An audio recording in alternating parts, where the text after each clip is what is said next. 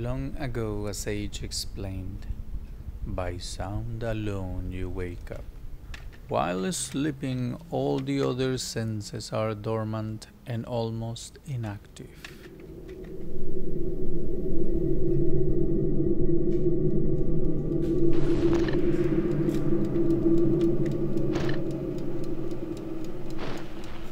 When paying close attention, the things of the day become special.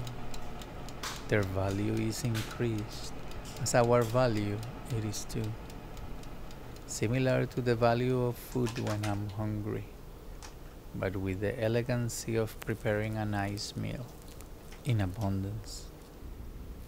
Acknowledging the energetic blessing that life has put in each one of us for everything that is supporting our existence. Sometimes closing my eyes enhances the experience of the other senses. Fragrance is a powerful sensation, a wonderful way to store memories. Chocolate reminds me of childhood, of something deep, deep flavor, deep connection. Strawberries, to me, smells like radiant and abundant spring, with its juicy and invigorating flavor. It is surprising how every day it's different.